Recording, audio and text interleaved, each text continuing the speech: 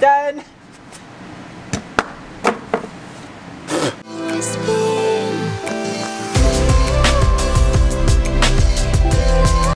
Hello, people of the world. Hi. Today I'm working on Sir Codsworth, my 2002 Ford Focus SVT rally car project. Big stuff happening today, big stuff. These are for another vehicle, and these I'll save for another day. And the big giant black banana is gonna go in the back of the truck. Right, Butters? You agree? Ugh, this thing's heavy. Are you swimming on the concrete? Okay, you keep swimming. Gotta make sure I'm safe. Use a bungee cord. Don't want this stuff ending up on someone else's bumper. I think that would make it bumper inception, right? By the way, that's what's in the back of the truck. Bumpers! Yay! I'm gonna get a sandwich real quick and we'll go to work. You're gonna notice my videos here on the Focus are gonna have a little bit of a different feel to them.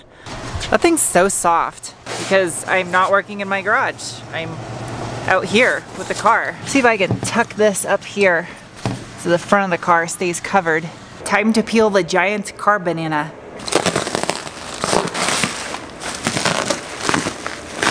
Dude, that's so crazy. It is an exact match to the paint that's on the car right now.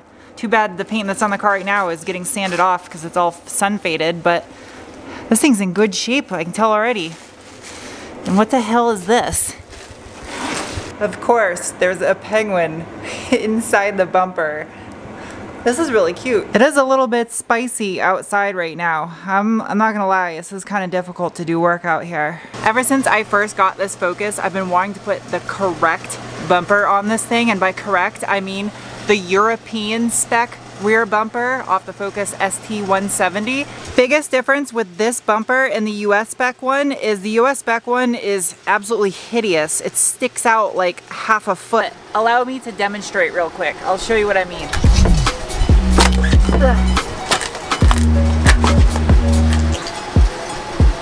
I know fully that this is a rally car that will get driven down dirt roads and get way dirtier than that, but I am washing this before that bumper goes on.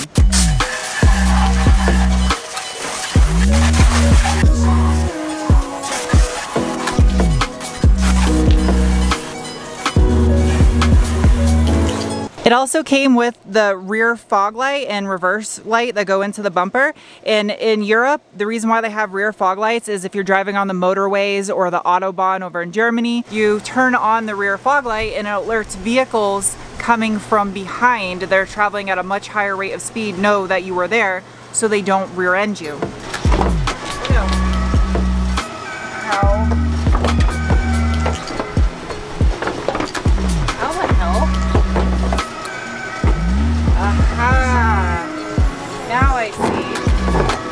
I gotta trim this. If you look at the back side of the bumper right here where the rear fog light and reverse lights go, that is actually coming in contact with the bumper beam that goes behind it. If this is just a normal street car, I would absolutely not condone cutting up the rear bumper beam because that protects you in a collision. But this thing has a roll cage and it's a rally car that's going to be colliding with cacti. So, time to cut it out.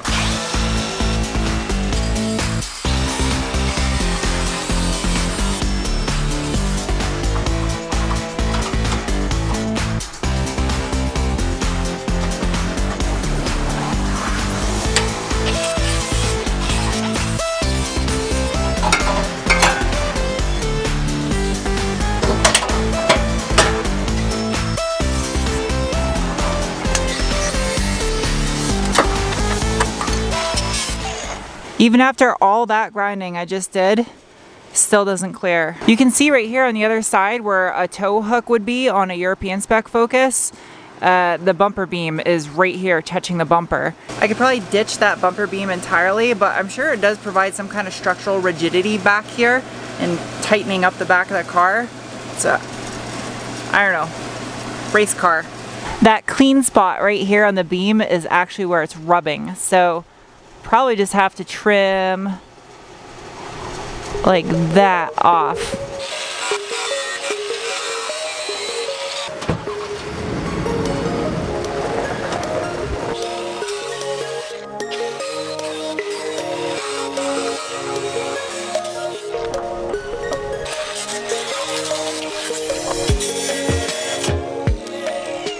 Well, so much for that blade. It exploded and a chunk of it hit me in the face. And I know someone's gonna say something about me using the wrong tools to do this or something, but I'm not at my house and I don't know where anything is at over here. My plan for all this is as soon as Charlie is done fabricating the roll cage for me, I'm bringing the car back to my house and I'll continue working on it over there. But for now, just because he's doing fabricating and this is where his fabric cobbler stuff is at. I'm gonna definitely owe him some wheels because I am on the third one already on this back bumper. Ha! New plan of attack. I didn't think the European Focus was gonna be that much different than the US spec Focus, but these 5-mile-per-hour bumpers are no joke. They definitely protrude a ton. So I'll just take it off. What is that? What the hell is that? What are you? It was like some kind of rainbow dung beetle or something, and it was drunk. Is drunk. That one right there looks like it comes in from the other side, and it's kind of dark. I don't want to kill the battery on this truck either, but it's my only light source.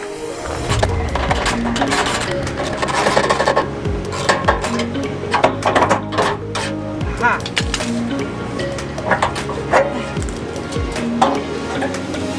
Talk about a weight savings. This thing's probably good 15 pounds or so.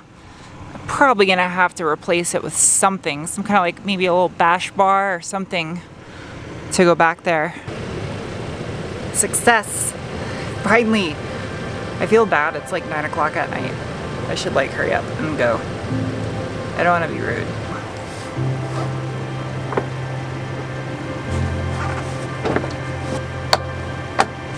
Yay! Done. I got it on there. Daytime. Daytime. Afternoon time. Whatever. Check that out. Ooh!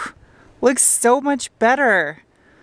It just has a better overall shape to the car with that bumper on there. It's like, look down there. Nice and sleek. Man, it is a scorcher today. And I got a different truck. Goodbye, Ranger. I will miss you. Hello, Titan. It's 5 o'clock in the afternoon the next day. I decided to start working a little bit later because it was 111 today outside. Or at least that's what the thing at my house said. 111. Thankfully, it's cooled down considerably and it's only 105 out now. It's getting a little chilly. I really thought this one through, trying to do this while holding a camera. Ow, is stuck to my hair.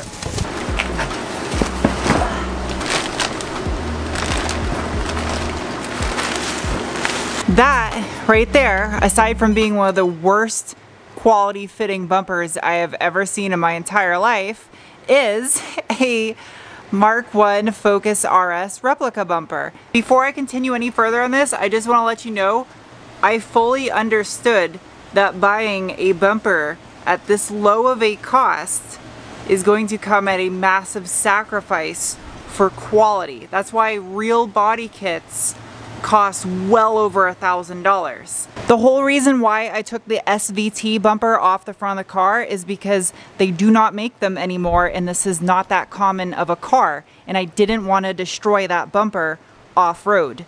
This one though is fair game. I mean, seriously, look at the body line going across the top of this bumper. This thing looks like it was made out of a block of soap. That right there is just laughably terrible. Like, what is this? What is, the body line just disappears randomly? It looks like someone just took a knife and carved where they think a line should be. Update on the seat. Last night Charlie worked on the mounts for the racing seat, so he did some initial measurements and now I need to sit in the thing and he's gonna take some measurements before he welds these things in place. A? I feel this is a good height. Okay. So I don't know how... These guys, go up 2 notches on that. Okay, so you got plenty of height adjustment still? Yeah, there's a ton. I would go 1 up in the front and 2 up in the back. 2 up in the rear? Yeah.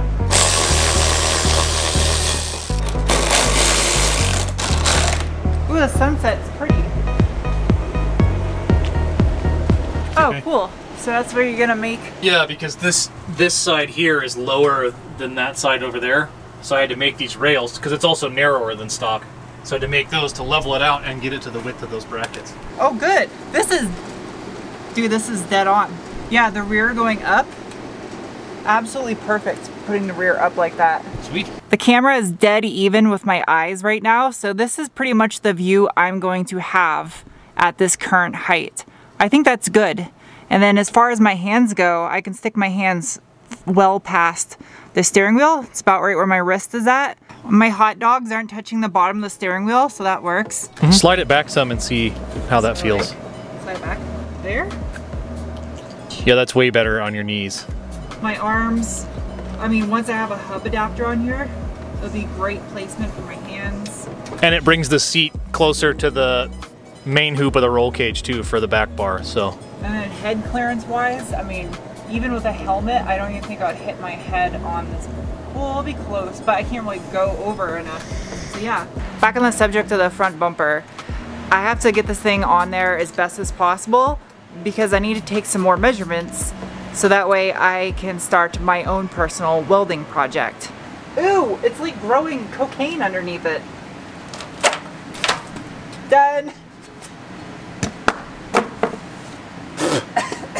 This right here is going to be my project to learn how to weld on. So what I'm going to be doing is beefing up the radiator core support so the skid plate will mount to it, and then also I'm doing something special with the front bumper. Jeez, that doesn't even remotely fit. I'm gonna have so much work to do to get this to fit.